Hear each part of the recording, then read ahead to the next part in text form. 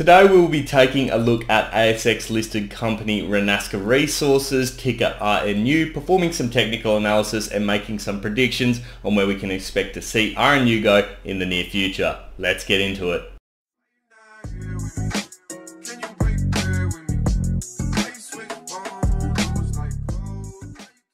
How's it going, guys? Ryan here and welcome back to another stock analysis video. As I mentioned, we're taking a look at RNU, Renascor Resources today. This is an ASX listed company in the battery metals space. Primarily their focus is on graphite, but they're not simply just a graphite miner. They are looking to vertically integrate throughout the entire supply chain into the manufacturing and delivery space as well. Today we're going to be performing some technical analysis on it and hopefully making some decent predictions on where we can expect to see RNU go within the next few months. Of course, if you haven't done so already, make sure you subscribe, like the video, and let me know your thoughts on RNU down in the comments section below. But without any further ado, let's jump straight into today's analysis. Welcome into the RNU chart, guys, and I must say on first glance this is one of the more exciting stocks that I've seen from a charting perspective. At the moment you can see we're currently sitting at 15 cents Australian, but on the last trading day, which was on the 31st, got up to a high of 15.5 cents. But on first glance, what I'm seeing on this daily chart is one of the best patterns that you could hope to see in a company that you want to see go up in value. Basically, we're seeing a cup and handle pattern form right here beautifully, and what we've seen is we've got the cup, we've had that handle form, and a breakout has occurred over the past 3 trading days out of that channel. So that is absolutely fantastic, and I'm sure holders would be absolutely stoked. Now, as we zoom in, based on that, where was the break itself? Well, simply if we take, I suppose, from maybe roughly about there, you can see that we had a bit of a downtrending channel up here, as you'd expect from a cup and handle pattern. You've got the top end there, you've got the bottom end, which I'd suggest is probably a bit more like that, dropped out of it briefly but bounced off that 50-day moving average.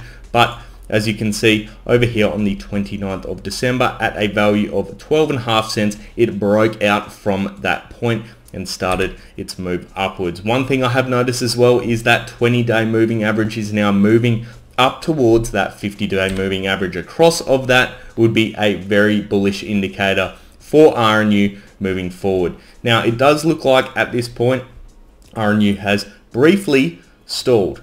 And the reason I say that is because obviously on the last trading day, we had a little bit of a peak on our candle, then came back. So what I would be establishing now is almost a bit of a potential flag pattern that could be forming. How it's going to look, I don't know, but I would expect that it would operate in either that sort of a shape here, as you can see, something similar to that, or alternatively it could form into a bit of a pennant, as you can see, going in that sort of a format, but that is still to be seen. If we really want to get a bit more info on exactly what's going on, we need to go into the hourly chart. So let's have a quick look at here.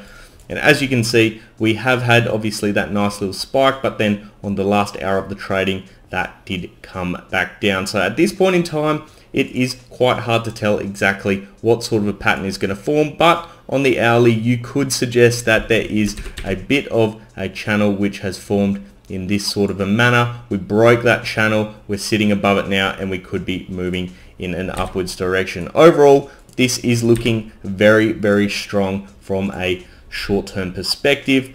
Putting in, I suppose, a next target for us, it would be, in my opinion, to break that 15.5 cent mark. As you can see, if we put in some horizontal resistance here, you can see that is a very, very important point from a pricing perspective on this chart. It has acted as a point of resistance previously on multiple occasions. So that really would be the target, breaking through that 15.5 cent mark before then going and testing the all-time highs for this stock, which are sitting at 18.5 cents. That would be the ultimate goal. Let's bring in a few more indicators now.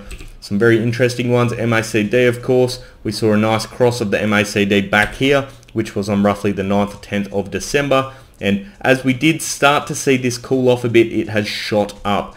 and we did not see a cross of the 12-day MA back below the 26-day. We continued in upwards direction, and this is looking very, very strong at this point in time. You can see this was because it was supported by large amounts of volume from this chart. Now, of course, let's bring in our RSI. I expect this would be quite high at the moment, or if not have pumped. And yes, as you can see, it's currently sitting in the overbought category. So 75.19. Now, that indicates to me that we need to cool off a bit. So RNU, in my opinion, is going to pull back slightly before it breaks through the 15.5 cent mark, just because it is running so hot at the moment.